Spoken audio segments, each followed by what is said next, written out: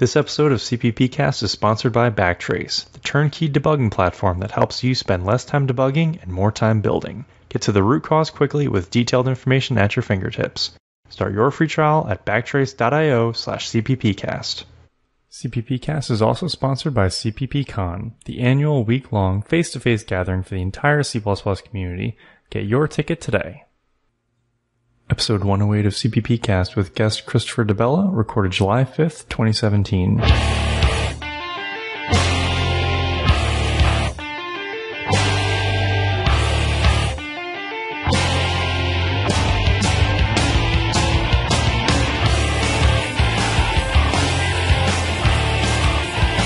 In this episode, we talk about C++ security and some new tech blogs. Then we talk to Chris DeBella. We talk with Chris about his experience teaching C++ and his proposed changes to concepts.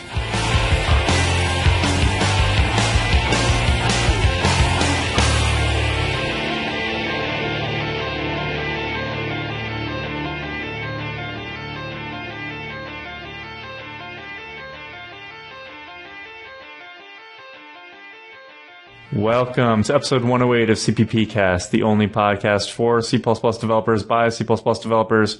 I'm your host, Rob Irving, joined by my co-host, Jason Turner. Jason, how are you doing today? I'm doing pretty good, Rob. How are you doing? Doing good. Had a good 4th of July cookout yesterday. You? Well, honestly, mostly I just tried to keep my dog from being too terrified of all the illegal fireworks going off around me. Oh, you see, they're not illegal here in North Carolina. Yeah. A lot of explosions. Even sparklers are illegal in our city limits. Wow. And it's partially due to the fact that we live in a desert during extreme fire danger, but that doesn't stop people from setting off giant mortars and everything else all around us. Which I must say, it does have me a tad annoyed because we've actually had 2 grass fires near our neighborhood in the last 12 months. Sounds like it's outlawed for a reason in Colorado then, yeah. I would think so, but, People like blowing stuff up, though. Yes, that is an American holiday through and through. Indeed it is. Well, top fair episode, I'd like to read a piece of feedback. This week I got a good tweet from Vladi, and he wrote in response to last week's episode with Howard Hinnon. Good episode. You guys always bring on the C++ enthusiasts. Maybe talk to a skeptic sometime. And he mentioned Mike Acton, Jonathan Blow, and I actually forgot to check to see who this other person was. C. Muratori? Do you know who that is, Jason?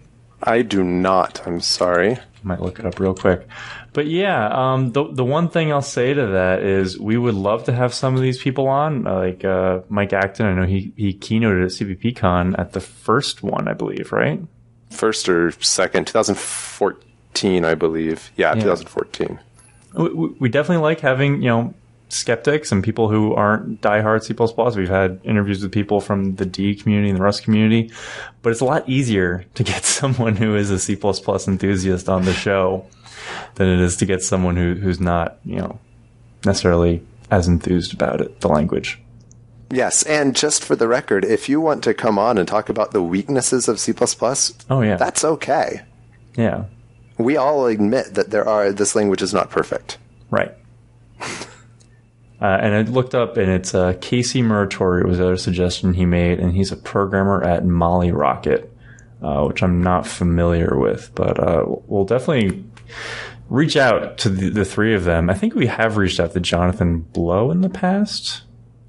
And we may have reached out to Mike Acton, too, but we can try again. All right. Yeah. Well, we'd love to hear your thoughts about the show as well. You can always reach out to us on Facebook, Twitter, or email us at feedback@cppcast.com. And don't forget to leave us a review on iTunes. Joining us today is Chris DeBella. He will soon be a Runtime Technology Engineer at Codeplay and was previously university tutor and teaching assistant for the course Advanced C++ Programming at the University of New South Wales in Australia. He's an avid C++ programmer and also enjoys film, board games, and snowboarding in his spare time. Chris, welcome to the show. Thank you. So, film, board games, snowboarding. I don't think of skiing a lot in Australia, but there is skiing available, right? Yes, actually, I've just come back from New Zealand because our slopes are absolutely terrible. Okay. So Perisher, which is one of the biggest slopes in New South Wales, the state I live in, and the snow is probably less than an inch thick. That's not enough. Yeah. No. So they don't run snow machines or something to make sure there's a base? Oh, that's with snow machines. Oh, wow. Okay.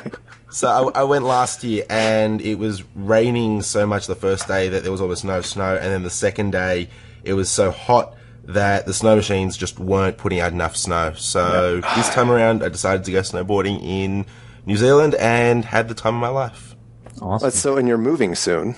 Yes, to Edinburgh. Yeah, there's skiing in Scotland? I'm hoping so. I've heard varying accounts of that. Okay. It's in Europe, so there's going to be a few places like Germany, Switzerland. Yeah. Although my brother, who lives in Switzerland, says a lot of people he knows fly to Colorado to take advantage of our awesome snow out here. Well, that's definitely another one. I have heard good things about Colorado's slopes. Yeah, we had some really good late snow this year. It was pretty crazy. Anyhow. Colorado must be in a really interesting place because you've got the total fire bans right now, which we have in New South Wales pretty much across the board. We can't light any open fires or have sparklers during the summer either. But then you've also got this amazing snow as well. It sounds a lot like Kansas as well. We've got maybe a little off topic for the topic of the show, but we basically have 3 climate zones. So on the eastern half, it's wide open plains and prairie with dry grasslands. In the central, it's the Rocky Mountains. So it's very moist and it's rugged, rough terrain. And on the western slope, you've got the moisture as it's moving across the country from west to east. That is where we've got more of our farming and peach orchards, that kind of thing. So it's interesting out here, for sure. Sure. Yeah. So, Chris, we have a couple news articles to talk about, and then we'll talk to you about ranges, your C++ course, maybe the new job you'll be going to soon, okay? Sure. Sounds good. Okay, so the first one, and we really should have been mentioning this last week too, but CppCon, it is the last call for early bird pricing. This episode will publish Friday morning, July 7th. And if you're listening to it on Friday, today is your last chance to get the early bird deal. Wow. Everyone should take advantage of that immediately. Yeah, I think it's like $150 off. To get the early bird pricing, which is a very, very good deal. Yeah. It's definitely worth it. Yeah, absolutely. But if you're listening to it after Friday, you can still register for CppCon, and the conference will be September 24th, 29th, so you still have plenty of time. Plus training before and after that, which we'll talk about more too. Yeah, absolutely. Next thing I want to talk about was Splash Damage, which is a gaming company, and they are introducing a new C++ tech blog where they'll be going over various C++ topics. And I thought this was a pretty good introductory post where they're going into their own solution for stood function. Yes, it's interesting. I don't know if our listeners are familiar with standard functions details, but we've got they all have a small function optimization. Mm-hmm. So if the function that you're wrapping falls within a certain size, basically the size of a pointer, then you don't have to do any dynamic allocation. Right. But in his example, he builds a much larger static buffer so that it can also handle things with captures and that kind of thing. Right. And he also mentioned in here that after he went and made his own, they're using the Unreal Engine, and he realized that the Unreal Engine actually has its own stood function, type interface, and theirs also has a built-in buffer of 32 bytes, and has he says some nice allocator optimization. So maybe that's another good one to use. Interesting. Yeah. Did you have any thoughts, Chris? I thought the blog was quite interesting, and the way that he implements his own version of the function was quite surprising. I wasn't aware of the small function optimization.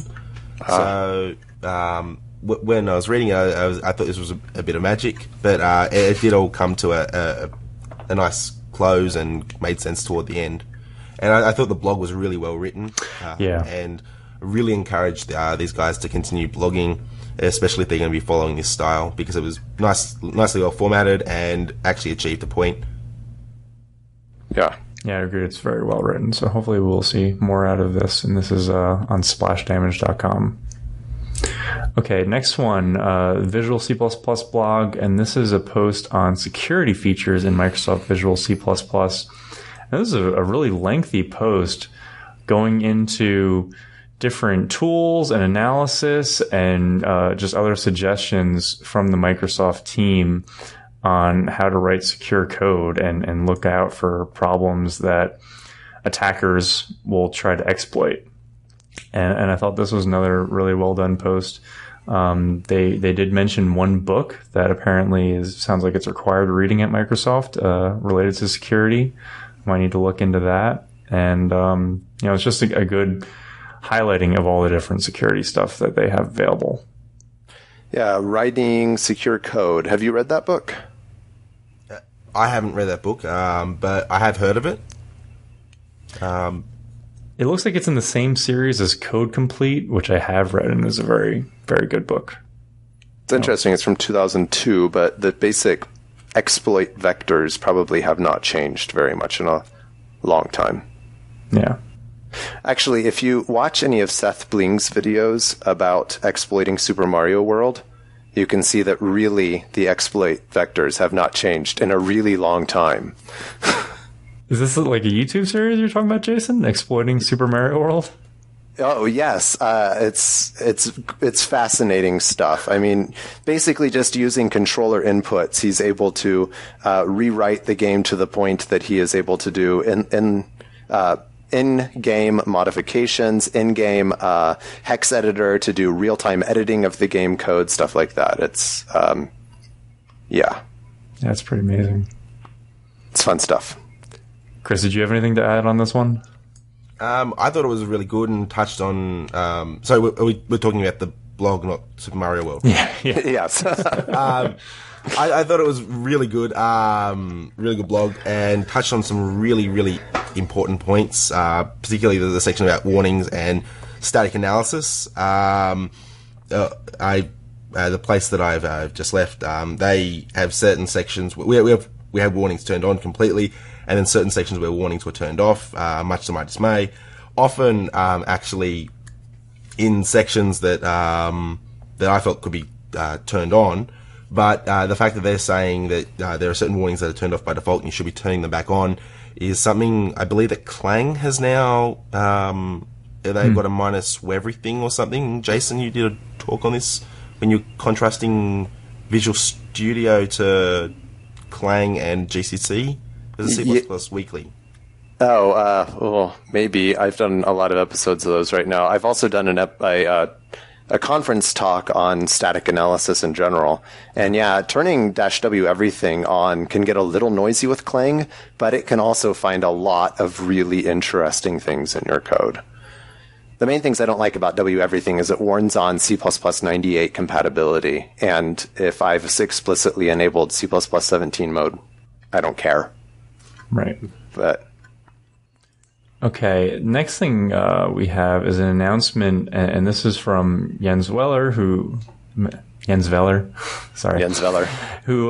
Meeting C++, obviously, and he's now running Meeting Embedded, which for now it looks like it's just a blog role where you can see various blog posts related to embedded programming. I'm not sure if it's specific to embedded C++ programming, but it's good to see that he's putting out this new service to help the embedded community. Hopefully, it'll grow to be more more feature rich the way Meeting C++ is, and highlighting all the user groups and everything. But we'll have to see if it see where it goes. Yeah. Okay, and then the last thing, Jason, do you want to mention this, the catch survey? Yeah, so Phil Nash, who we've had on the show a couple times, who is also author of the Catch C++ unit testing framework, has just asked that users of Catch take a quick SurveyMonkey survey to give him some feedback on how you're using Catch and what improvements could be made. And so I agreed to share it on the show. Yeah, and this is a pretty quick 10-question survey. So if you're using the Catch unit testing library and you like to have a say in how its future goes, definitely take a few minutes to contribute to this. Yeah, and if you're using the free version of SurveyMonkey, you're limited to 10 questions, so you can guarantee that most of these surveys are very short. Yeah. Nice. Before we move on, I just want to say, if you haven't used Catch, then please certainly give it a go. I've noticed that a few interviewing companies have started to use Catch as their testing software for C++. And so if you're familiar with that ahead of time, then it'll certainly make the way you write your unit tests in interviews a lot nicer than having to learn how to use Catch on the fly. Interesting. And it is quite a nice library as well. Yeah. It's an interesting way to do interviews, programming interviews, to do write your own unit tests. That's pretty cool. That's what you're saying, Chris? That is essentially what I'm saying, but the platform offers it, and so some companies might actually ask you to write a few tests before you say, okay, I'm ready to submit. Right. Okay, so Chris, do you want to talk a little bit about the Advanced C++ course that you were teaching? Sure. So, unlike most advanced level computing courses at the University of the University of New South Wales, where advanced implies that it's a second level course and you had a previous course that you had to take, Advanced C++ Programming is a first C++ course. It's actually our only C++ course. But they teach advanced programming techniques. And in that, we assume that you're already familiar with at least one other programming language. It's typically C or Java. Undergraduates will come in with both C and Java knowledge, and postgrads can come in with C knowledge, but they typically come in with Java and Python knowledge. As a university tutor, I'm essentially responsible for facilitating tutorials, which are run weekly. They run a week behind the lectures, so I cover practical-ish material. So it's sort of like a lab, and that expands on what the lecturer covered the previous week. In a formal sense, I cover it in a more practical sense, and then I'm also responsible for marking my own students' assignments. And so we go over all the topics that the lecturer does in a little bit more detail because we have more time and there's fewer students to reach per class. And if it's an incredibly rewarding experience. So if you do enjoy helping others and you're passionate about something that you enjoy helping others with, it doesn't have to be C++, but in my experience, it typically is. I do encourage you to apply to be a university tutor or it's a teaching assistant in the US. It's actually really, really rewarding, and you do get a lot out of it. I'm kind of curious about what kind of actual material this advanced C++ class teaches. So we start out with Hello World, and we progress through the standard library. That's actually the second week. It's really early on, which is great. Yeah. Then we kind of swing back into looking at building abstractions. So the first few weeks are all about using the abstractions that C++ gives you immediately, and then we talk about building abstractions in the second part of the course. And so we cover essentially everything to do with classes in the first few weeks after we've covered the standard library, and then we move on to I think the most recent iteration of it covered inheritance immediately after that, but I could be wrong. And then we jump into generic programming, and in this section, students are able to actually get hands-on programming by building their own STL-like container. It's complete with an iterator as well. And then last year's course was very ambitious and took on the Threads library as well. Oh, wow. Interesting. So you're exposing them to templates and, you said generic programming. Is it staying up to date with modern C++ features? Yes. So last year's iteration hasn't started this year, but last year's one was C++ 14. I believe this last year was the first year of C++ 14. I've been trying to get it to move to C++ 17 for this year, but that's up to the lecturer who runs the course this year. But previously, so in 2015, it was C++ 11, and it has been since 2013. And not bad. So it stays up to date pretty regularly. I've one of the other tutors and myself have tried to get the C++ core guidelines into the course as well to make sure that it's up to date with not only the language itself, but also with good programming practices. Since you bring up the C++ core guidelines, I feel like, they're just so massive, right? It's like 500 pages or something if you were to print it. What would your approach be to introducing students to the core guidelines? Don't do what I did last year and just throw it at them. Instead, I made the mistake of doing that in week 1, which was great because no one read it.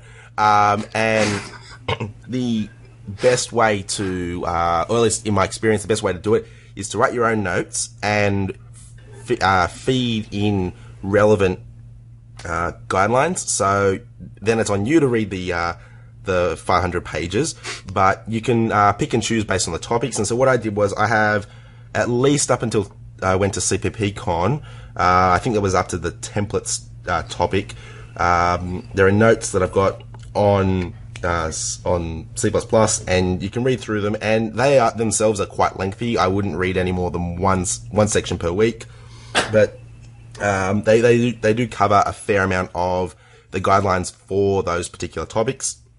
And then after that, I just provide links to the actual direct section so you can read through their examples and understand why those are the cases. But other than that, I would say reading a tour of C++ actually does capture a fair amount of the guidelines. That's Bjarne's book, right? The small one, yes. Yeah, okay.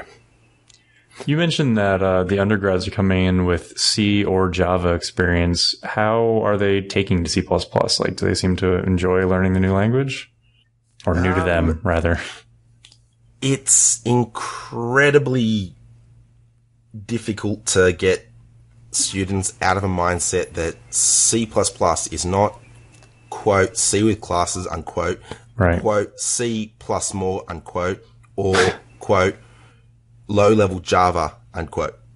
Low-level Java. Yeah, it's really difficult in the first few assignments. There's 5 assignments, and you have some students who immediately pick up that it's going to be a completely different language. You need to approach it as though it's something that you've never seen before. But then there are people who go, well, the syntax looks the same, and I've read a lot about it, and these opinions kind of resonate with what I'm thinking about right now. By around assignments 1 and 2, you can really see which students realized immediately that C++ is something new to learn, and those that are still adapting to that. But usually by assignment 3, you can see where you can usually see that students have realized that C++ is a brand new language, and that you need to put aside what knowledge you already have, and it's definitely not going to be a C-style programming, and it's definitely not going to be a Java-style programming, and you need to make C++ your own, make C++ a friend rather than someone that you thought was an acquaintance that you've met along the way. And I think one of the biggest challenges for students is to adopt the standard library very early on. That's actually a really clear dividing point between high achievers and students that fall between the 50 and the 75 mark. If you do start using the standard library pretty much immediately, then I'm confident that you'll start being able to write code that's really well developed, and you'll usually score better in the assignments if you haven't handcrafted your own code. Interesting. So, if you don't mind, if I take a quick step back, are most of these students computer science students coming into this course, or from other disciplines? majority of the undergrads are computer scientists or software engineers. I believe the postgrads are, there's definitely going to be a few electrical engineers in there as well. And I think I had one mechatronics student last year. The postgrads are a little bit more murky. I had a physics student one year, and the majority of them, I do believe, are going to be doing a master's in IT. Okay. So it sounds like the main thing that you think is important to communicate is the standard library to these students. I think that's a huge portion of it, but I think the main thing is that you're coming in with knowledge of other languages that definitely look and feel the same, but you definitely need to make sure that you aren't using what you've learned in those languages in this new language that looks similar, because the values that C++ programmers have aren't going to be exactly the same as what a C programmer or what a Java programmer is going to consider the same sort of is going to consider as important. For example, C++ has value semantics, whereas Java doesn't, and so because you aren't copying in Java, but you are copying in C++, putting in your references and making sure that everything is const is absolutely essential for passing things between functions in C++, but it's not the case in Java, and so often people will accidentally copy by value instead of passing by reference. Right. So you're going to be giving a class at CppCon this year. Do you want to tell us what you're going to be talking about at the class? Yep. So, just going back a bit to what Justin was saying about the standard library, the class is exploring the standard library. Okay. And, that is essentially, so we start with, some of the basics. So we go through, some of the basic containers that you should be using in everyday programming. We dabble a little bit with concepts and ranges, and how they can improve your use of the standard library. And then we move a little bit deeper into streams and invocables, which is, I believe, the new name for callable objects and function objects. Mm-hmm. And then we move on to an in-depth review of containers and look at why vector is always the best. And finally, we move on to iterators, and and then after that we have utilities, which we look at variant, optional, and tuple. And that concludes the first section of the course. Then we move on to building a mini container. And while building the mini container, we explore some more things such as exception handling and smart pointers. And then what I'm planning to do is to race the container that we've just built against a vector implementation that I'll probably only have time to privately build, and then see whether or not the effort that we went to in the course is actually worth it, or whether or not we should have just used vector in the end. So maybe I'm asking you to give away too much, but the container that you are building throughout the course, is it vector-like, or is it something different?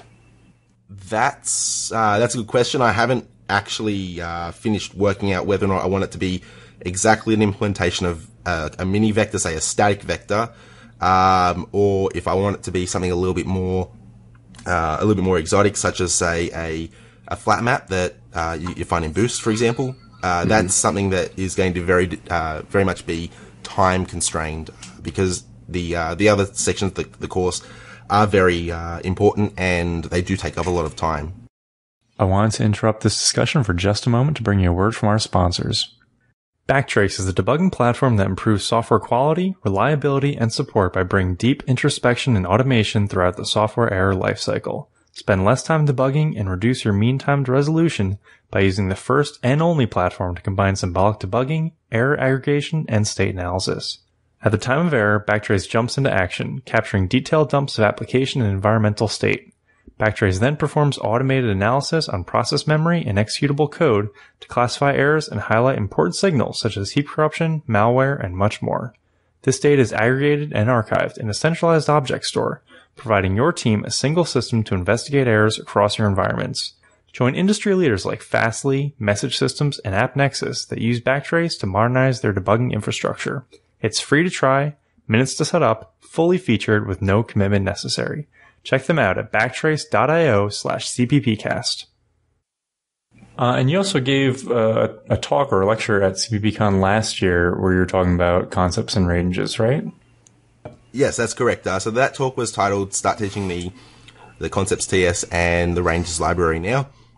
Unfortunately, it wasn't recorded. I was looking for it. It looked like it was at like 9 o'clock at night, so I guess they didn't record things that were that late. Yeah, I just walked into the room as the recording guys had finished packing up and walked out, and they said, "No, it's too late. We're going home." No, that's okay. I've resubmitted the talk this year, so hopefully I'll be able to get it recorded. But essentially, the talk introduced what concepts are and how to use the Ranges TS as well. Back then, I wasn't aware it was a TS. I thought it was just a library that was being proposed. And so essentially it encourages you to start using concepts and ranges and then realize that they are an important teaching device for generic programming and how they can constrain your templates to ensure that you are programming correctly. And if you've mistyped something, that's type in the sense of types in C++, not typo. If you've passed in the wrong type, then you can get some simple feedback from the compiler rather than having an explosion that you might submit to a journal for publication. So are you using ranges and concepts in real-world code today? So in code that I write personally, yes. I think it's going to be very difficult to get that into production code that companies might publish because it's the Ranges library at the moment is still a prototype, and so the TS hasn't been published yet. So the upcoming ISO meeting is when we're hoping to have the TS published as an actual technical specification. Concepts, on the other hand, they are a feature in GCC from 6.0 onwards. But it makes the code you write very constrained. You can't go to Clang or Visual Studio and use another compiler because it's a GCC only implementation at the moment. If you do find that the idea of concepts are interesting enough to actually try out, Eric Niebler's Range v3 library is essentially the basis for the Ranges TS without actually using concepts. And I found that it's almost exactly the same. It's not quite it doesn't have the language support that concepts offer. And last I used it, the diagnostics weren't quite as nice as Ranges. But that's actually up to debate. Sometimes I can get ugly messages with Ranges. But it's definitely a great library, and it has some things that aren't in the Ranges TS, such as views and actions, which make programming even simpler again. I may be misremembering this, but I believe I saw some comments on Twitter recently that ranges can slow down your compile times in some circumstances. Have you noticed any issues with this? Yes. So both ranges and Range v3 seem to have this, but I do have a huge slowdown in certain sections of my code. That's generally, I guess, I don't know the actual implementation reason, but my guess would be it's due to the concept checking in that regard and making sure that your types are constrained. But I think that's a price worth paying if you are going to, if you're going to be able to ensure that your code is type safe and correct. And if it isn't, you're going to be getting some feedback that is actually readable rather than some mess that you will then have to sit through and read, because you can easily make the changes or think about your program in a different way, because you know what types are supposed to be expected and what type you've passed in, instead of having to work out what this weird syntax feature that you didn't write is now breaking because you passed in the wrong thing. So it moves the error from being inside the code you didn't write to the code you have written, and only exposes the interface rather than the implementation. So you think that's worth the compile time cost? For small projects, definitely. I haven't tried it on anything that's 1 million lines in size, so Right. I can't say for that. But definitely for programs that are in the order of 10,000 to 100,000 lines. So thinking about teaching C++ and these crazy compilers we can get, you said that you've been involved in teaching template programming. How do you teach your students to deal with these things when they see them? At the moment, I've been trying to get concepts into the course, at least as an extension topic, so that way students can reduce the amount. But at the moment, it's sort of, we've got to find the bit of code that you've written and work from there. So there's one section, and it's a talking point in the talk that I gave last year at CppCon. Essentially, we have a constructor that takes an integer and a double and does some computation, and then we have another one that takes an iterator range and does some computation. And if you pass in an integer and another integer, it'll default to the iterator constructor because it's template based. So we have a homogeneous pair rather than a heterogeneous one. And so then we have this weird can't dereference an integer error, and so the students are all wondering what's going on. And so I had to kind of point them along the lines of, well, what's going on with the parameters here? You've passed in something, and so remember, templates are lazy, and think about what they'll default to, and think about how the template will look for what is already existing and what doesn't exist, and just try and work from there. But when it comes to much larger template errors, it's more a case of you've got to sit down. I've used STL-Filt once. I haven't used it since, but from memory, I do believe that it was actually somewhat, maybe it was somewhat nicer, but not enough to actually make me integrate it into my toolchain. It's more a case of head to the top of the error and try and work down from there, but definitely disregard the latter half in my experience. Okay. Yeah, I was going to ask if you encouraged your students to use any of these filters, because I think Vittorio has also written one. I don't know if that's STL-Filt or if that's something different, but it seems like there's a handful of these like Python scripts that do make an attempt to filter out your template errors. Do you ever go down the road in this advanced C++ class of trying to teach SVN-A and void T and like, well, we can, if we want to, disable this overload so that it only works on things that are dereferenceable or whatever? So there's a section at the moment at the very back of the course that's not assessed on template metaprogramming, and it does very, very, very briefly touch on SVN-A, but it doesn't do it enough to, in my opinion, to make it a practical, in a practical sense. It's kind of, this is a cool feature of templates, but it's not something that feels very real world. And I think if void T, what is it, integral constant, I think is the one, true type, false type, and so on. I think if those were integrated a little bit more into the course, it could help with eliminating some of those large diagnostics, at least in the short term.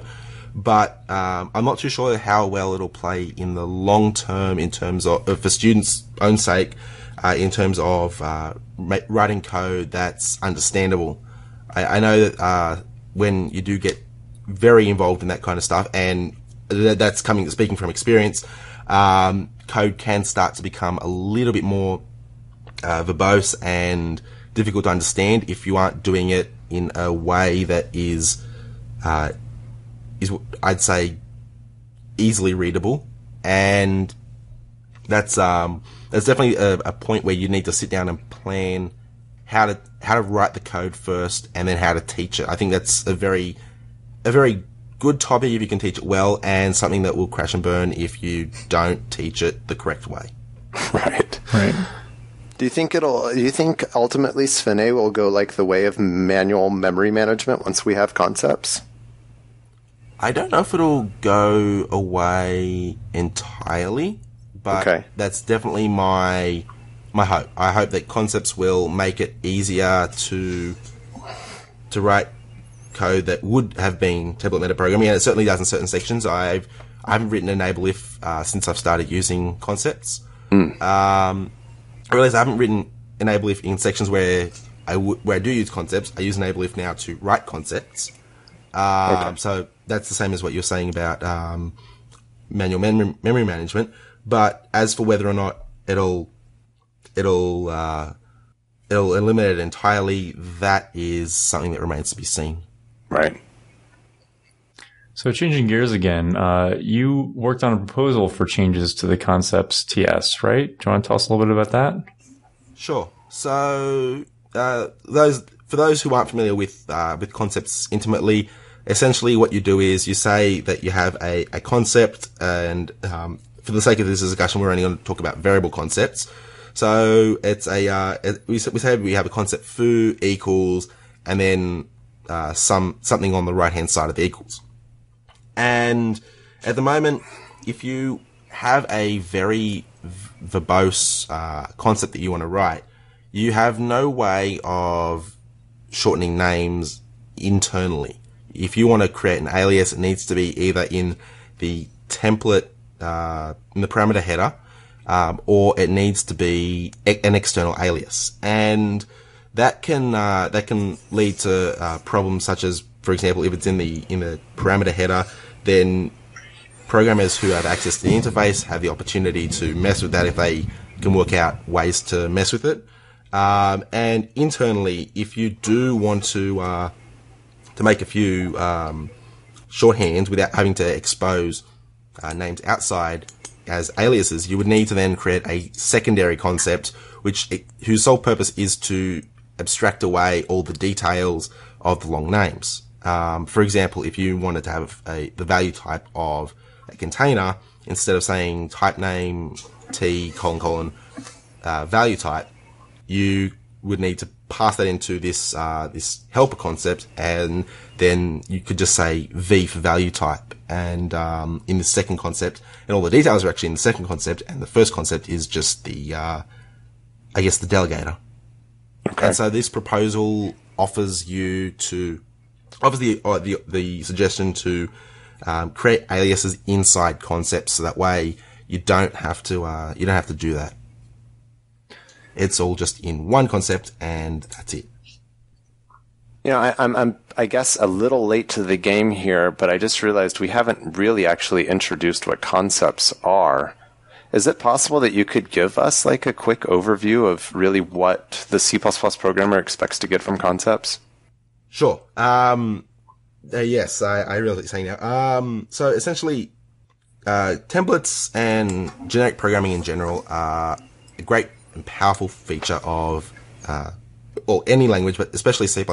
And templates are extremely powerful. You can write code that essentially takes on any form whenever you need it, and it's lazy instantiation, which is great. But the problem is that if you don't pass in they're very fragile. If you don't pass in the exact parameters that are expected, if you don't have the correct syntax, if you don't have the correct semantics, you are either going to have some very serious syntax errors, or really, really hope not, some very bad semantic errors, which may manifest at runtime even. And that's the section that I'm most scared about. And so the way I generally summarize diagnostics with templates is that you could submit it to your professor for a PhD. So what concepts aim to achieve is type-safe generic programming, and it's constraint-based generic programming. So what you do is you say, for example, that take sort, for example. You can't sort a std list because it has a bidirectional iterator, and you need a random access iterator. Right. And so at the moment, it's just, I believe it takes a type name I and actually I think that's it. It just takes a type name I, but I can't remember the standard off the top of my head. And so that's not exactly great if you then go and pass in a bidirectional iterator, because you are working in a generic context, and so this sort happens to be in a generic function that you haven't written, and you just pass, and so it works for everything but this one line of code, and you pass in your list iterator, and then it explodes because of this sort. And you don't know what's going on because you haven't written this generic function. So what concepts can do is we can say at the sort level that the sort needs to take a random access iterator, or we could say that it needs to be sortable. And so there is a sortable concept in the ranges TS. The ranges TS is essentially a collection of standard concepts and extensions to the standard library, so the way they do take on concepts as well. And sort now has this constraint on it that anything that wants to be sorted needs to have a sortable property about it. And vector satisfies that. Pretty sure dec and array also satisfy that, but list doesn't. And so we could stop here and say that now that we're using the ranges version of sort, we can walk away. But that's not enough, because you didn't write this function that calls sort, so it's also on the responsibility of this other generic function to say, well, you've passed in these list iterators, they aren't random access iterators, or they aren't sortable, so we need to push that back up to the top of the generic code and constrain everything, so that way you're not writing code that could then explode at any point. And now the programmer knows when they're calling this generic foo that their list is never going to work with the function because of the requirements of something inside that function, which happens to be sort. But they don't need to worry about it being sort. They need to worry about the fact that their choice of container is not sortable. Okay. So if I understand correctly, concepts do participate in overload resolution. So if I wanted to, I could write a sort that works with forward iterator, or a sort or with bidirectional iterator, and one that works with random access iterator, and it would dispatch to the correct thing at compile time? That's correct. So, okay. Something that I didn't say before is that concepts, first and foremost, are templates. So if you have a concept, you can easily substitute that with type name and it will do exactly the same job. You can substitute it with auto, it will do exactly the same job. The difference is that you can think of it like type name standing behind a security guard, and the security guard or a bouncer has a list of names to say, yes, you can go in, yes, you can go in, nope, sorry, you're not a bidirectional iterator, you're a forward iterator, you're not allowed to enter this function. But you don't, if you're using concepts to write your generic function, you don't actually see the template keyword, or do you? When you're actually writing a function? This is actually a hot topic at the moment. At the moment, yes, you can see the template keyword. Okay. And so you can say template, type name T, and then underneath the template section, you have the concept section, which says requires forward iterator of T. Okay. So then we're saying that we're saying that T must be a forward iterator, and then we continue on as though it's a function. The second way to do it is that you can say we have template forward iterator T. Okay. And so now we've eliminated the word type name, but the word template is still there. And this is the way that I write most of my concept-based code. So we're eliminating type name, so it can no longer be any type. It's just going to be a forward iterator. And then the third way that we can do it is that we can say, we can eliminate the template section altogether and just have, generic foo forward iterator T. So for forward iterator I, where I is the variable name. And so there's no template section. It's like a generic lambda where you can say auto, but this is any function. It can both be a lambda or a normal function. And this is the topic of debate, you're saying? This is the topic of debate, primarily because of readability, I think. I know that Alistair Meredith did a talk at C++ Now, on the standard library version 2, and he did talk about this issue a little bit. He was saying, I think from memory, it was one of his issue is determining if something is a forwarding reference or if it's simply an R value reference. And so that seems to be a point of contention there, but there may be other issues to do with readability. I don't know. It's a generic function. What should I do? In my opinion, just because it's a generic function, that shouldn't matter to you, the person who's using the code. It's an interface. Just accept it whether or not it's polymorphic in the sense of static polymorphism or runtime polymorphism. It doesn't really matter from your perspective. I feel like personally I've gotten so used to implicitly writing templates through generic lambdas that it would seem kind of natural at this point to do the same thing with concepts, but I haven't played with concepts yet. I highly recommend it if you've got the time. Okay. Sounds like you're pretty involved with the concepts proposal. How do you feel about its chances for making it into the next standard? Well, we've just touched on, at least from my perspective, because I haven't actually gone to a standards meeting. Standard meeting. Okay. Thank you. I haven't gone there, but are you going to Toronto? I would love to go to Toronto, but because I'm moving to Edinburgh, I don't have the time or the money to go there. But from what I gather from the community, it's something that everyone wants. We just can't seem to agree on a few small things that are blocking it at the moment. And the Concepts TS has things that people think should have been proposed separately to the rest of Concepts. For example, the terse syntax, where you don't have the word template type name in it at all.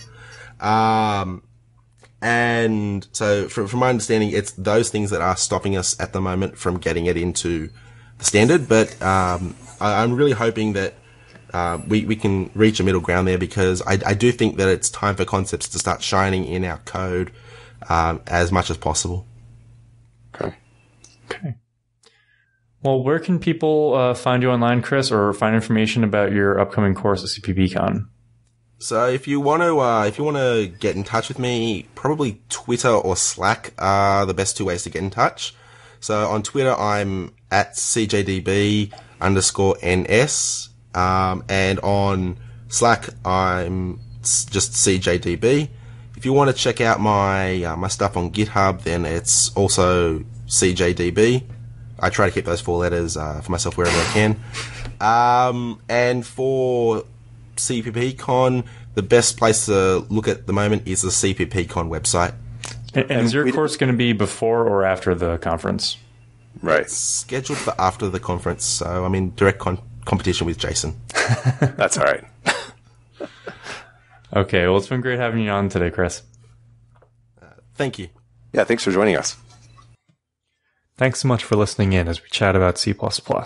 I'd love to hear what you think of the podcast. Please let me know if we're discussing the stuff you're interested in. Or if you have a suggestion for a topic, I'd love to hear about that too. You can email all your thoughts to feedback@cppcast.com.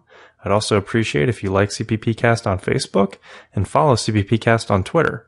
You can also follow me at Rob W. Irving and Jason at LeftKiss on Twitter. And of course, you can find all that info and the show notes on the podcast website at cppcast.com. Theme music for this episode is provided by podcastthemes.com. Website at cppcast.com. Theme music for this episode is provided by podcastthemes.com.